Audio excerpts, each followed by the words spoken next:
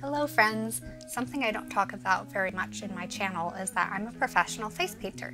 And since I haven't been going to birthday parties due to COVID to do face painting, I have gotten a little rusty. So I thought this would be a good chance for me to practice and show you one of the things that makes me really truly happy, which is face painting.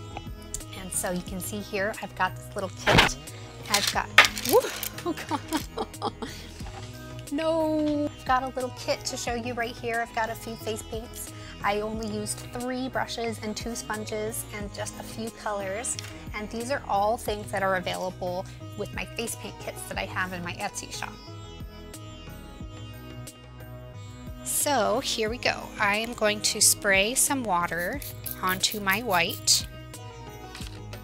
And I'm going to use a sponge to just work some of that water into the paint. You want to think of it like it's watercolors. You know how with watercolors it's hard, like you can touch the paint before you use it, but then you just add water and then you can paint with it. It's pretty much the same thing with my face paints, except it turns into like a creamy foundation when you add water instead of being watercolors. And I can just sponge it right onto my face like this. And and I love using the sponge around the eyes because it's nice and gentle. And you can see how bright it is. Like all I have to do is sponge a little bit on. And this is because I've got the right consistency right away. I only used a little bit of water and I worked the water into the paint and then it just becomes like a cream. Super easy. And you just sponge it on. It's really easy to blend white if it's wet and you use this stippling with the sponge. And I'm gonna do what I call a full face tiger, which is more like a 2/3 of the face tiger. It's not a half face, it's not really a full face either. It's okay if a little bit goes on your lips, just don't lick your lips, right? Just like when you have lipstick on. So now I look pretty silly. I kind of look like a skull. In fact, I could easily turn this into a skull. But we're gonna keep going with the next color, which is going to be pink. Just spray a little bit. You can always add more, but it's really difficult if you add too much water because then it becomes drippy. So less is more. Get it nice and saturated on my sponge. And now I'm just gonna go over the white and it makes a really nice soft pink. It's already a very pale pink to begin with, but it looks really good blended in with the white. And I'm gonna make a couple of ears because I have a large forehead. So there's plenty of space for me to make a couple of cute little ears. That's where they're going to go. And I'm just gonna outline, put a little bit on my eyes like it's eyeshadow. And now my brush is getting a little bit too dry, my sponge. I'm just gonna put a little bit more.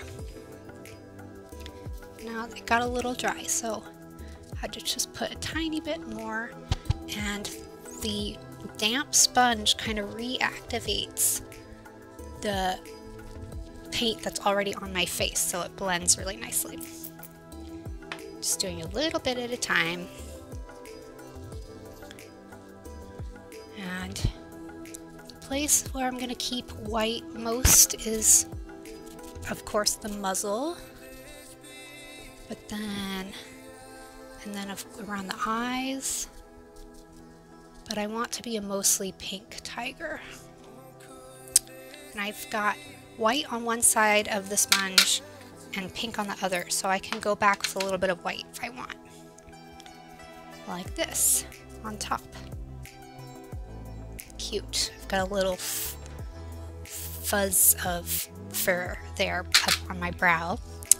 And now I'm going to use another sponge for the third color, which is going to be purple, to make an outline.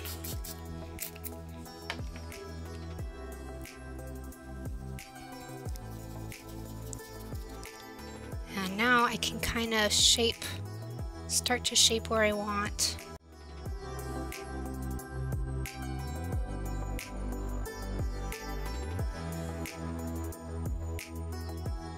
As you can see, I don't want to get any bigger than this. This is as wide as my painting is going to go. I don't want it to go all the way to the edges. I want to keep it nice and like a mask.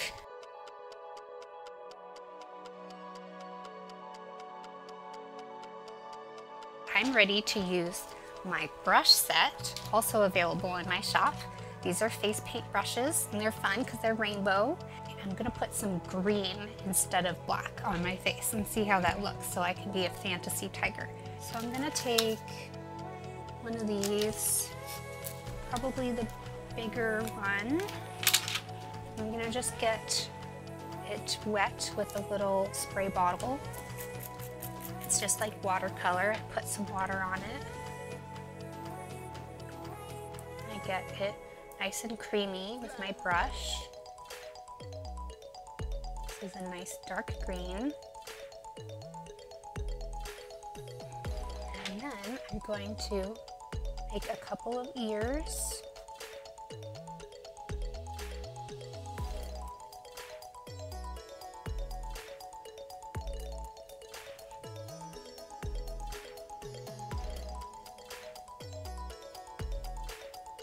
Little wispies.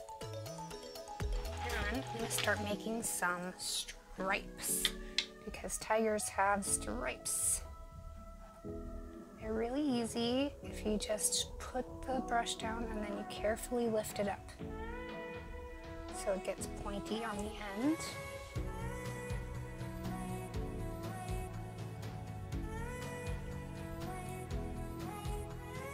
This is weird to do in camera.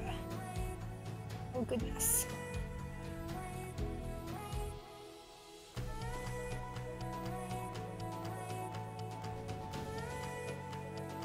It looks good when they're fat in the middle and then you make them skinny and they're all pointing towards the center.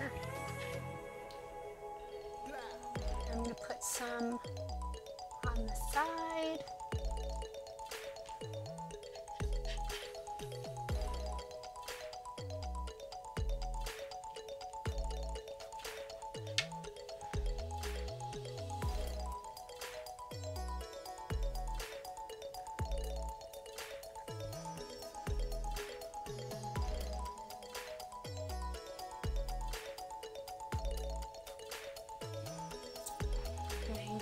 A little bit more water, one little spray of water at a time so I don't get it too watery and then it'll drip.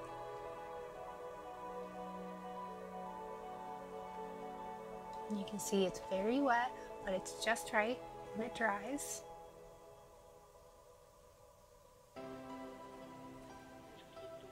Like this.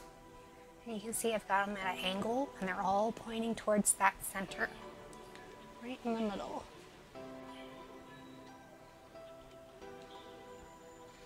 Kind of harder to see this side. I'm just doing the exact same thing, and I like it when the little stripes are just a little bit outside of the edge of the mask.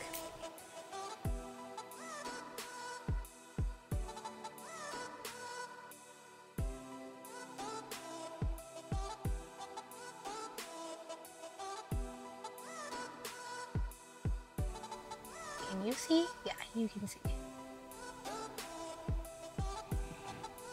Making a little cat eye with my eyeliner. Get it? Because I'm a tiger.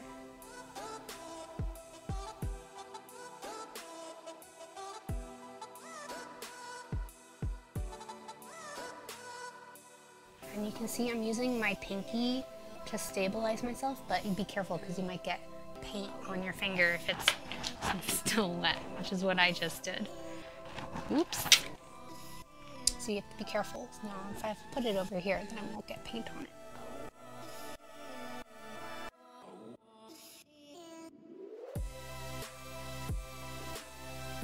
Okay, now I'm going to do something special to make this look even more like a tiger, which is right at the corner of my eye, I'm going to extend the eyeliner and make a little line across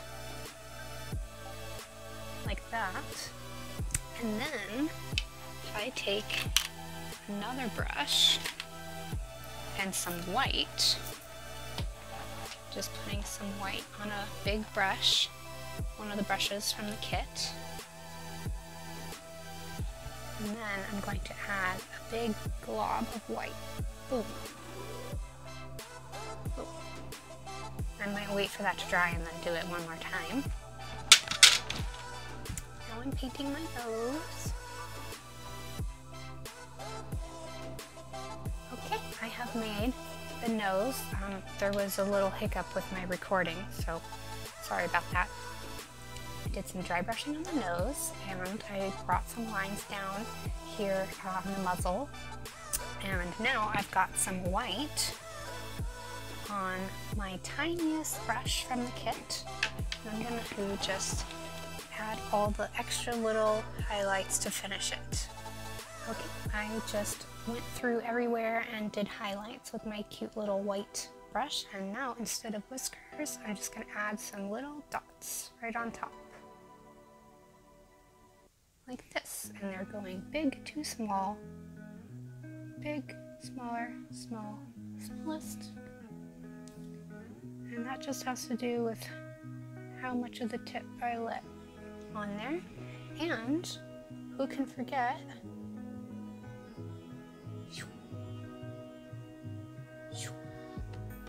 some things.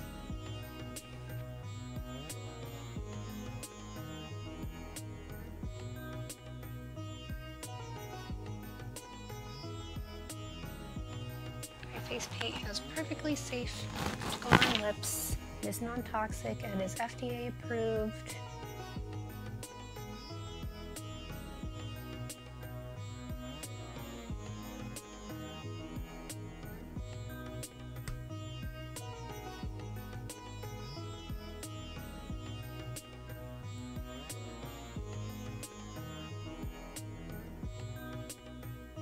And there you go.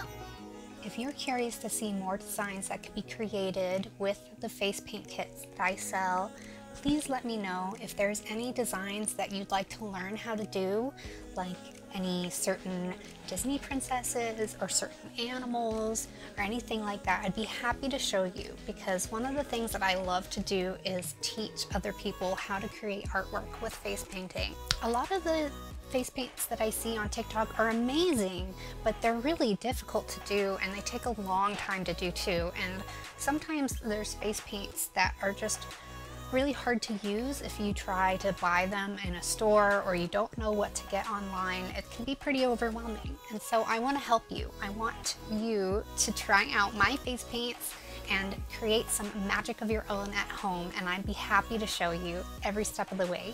Just let me know. Thanks, friends.